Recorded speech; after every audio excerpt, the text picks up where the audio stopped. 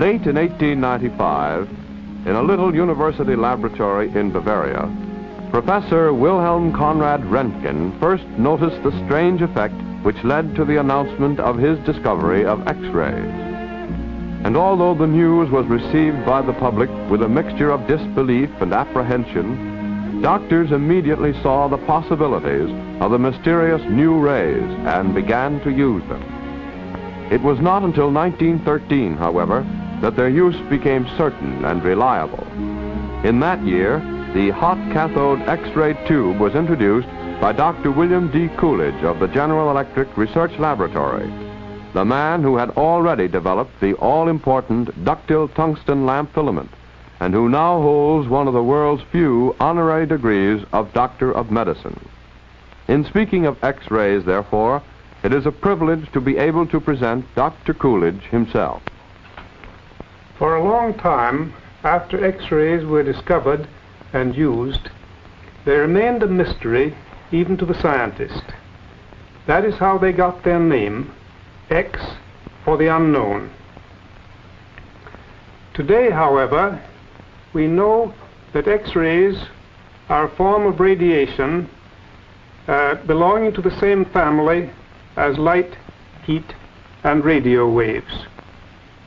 We know also that X-rays are produced whenever a solid target is struck by a high-speed stream of electrons, those same little negatively charged particles of electricity which make our radio tubes work.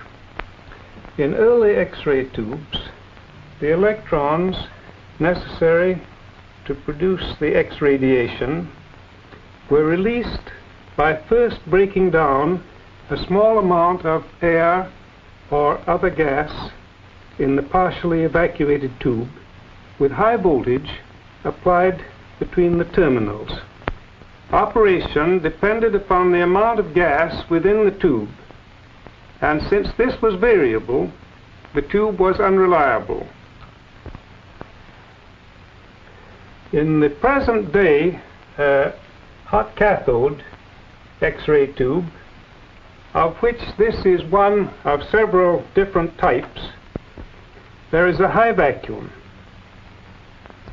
and the production of electrons depends only on the size and temperature of an incandescent tungsten filament with a cup-shaped structure surrounding it. This particular tube has two filaments, either of which may be used. The swarm of electrons, which is liberated or boiled off from the white-hot filament, is speeded up to a very high velocity by high voltage applied between the negative electrode or cathode, which carries the filament, and the positive electrode or anode, which is called the target. The electron stream is focused to a very small spot on the target by the cup-shaped cathode structure. It seems that the electron stream striking the target at terrific velocity is stopped so violently that the electromagnetic radiation known as X-rays is produced. The efficiency of X-ray production is very low, and most of the energy of the electron stream goes to heat the target. This heating effect of the electrons may be likened to the flame of a blowtorch striking a metal plate, while the light coming from the heated spot on the metal plate target corresponds to X-rays coming from the focal spot on the target of the X-ray tube. As a matter of fact, X-rays are like ordinary light, except that they are of very much shorter wavelength and are therefore invisible. Although X-rays themselves cannot be seen, their effects can fortunately be made visible. Photographic film in general is sensitive to X-rays, and a special type of it is used to record their presence. Recording of X-ray images on film is called radiography, and the finished films are known as radiographs. X-rays also have the power to make certain chemicals fluoresce, that is, give off visible light. A piece of special cardboard coated with one of these chemicals constitutes the so-called fluoroscopic screen.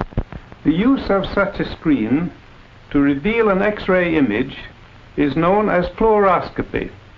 It has the advantage over radiography of enabling us to visualize internal structures in motion.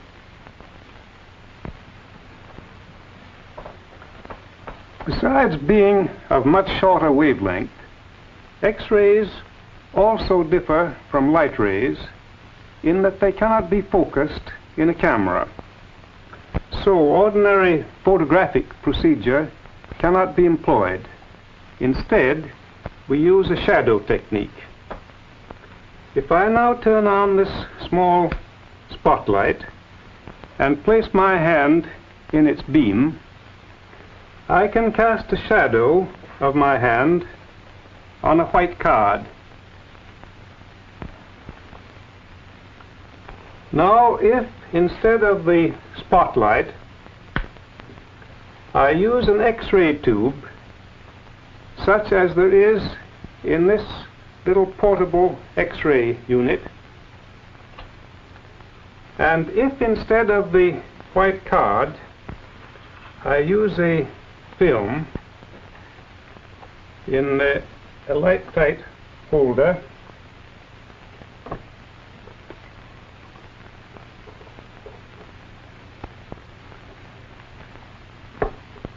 I can cast an X-ray shadow of my hand, which on the developed film looks like this.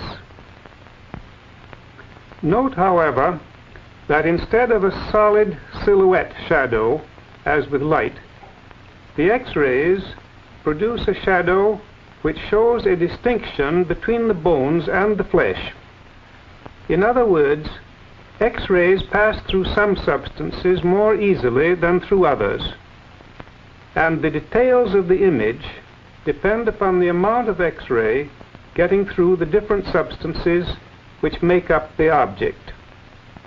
It is this ability of X-rays to differentiate between types of substances which gives the rays their great diagnostic value. It seems both incredible and paradoxical that rays which are themselves invisible can reveal objects which are otherwise also invisible. But that is exactly what X-rays can do. It is then no wonder that X-rays have, in less than half a century after their discovery, become so useful in medicine and industry.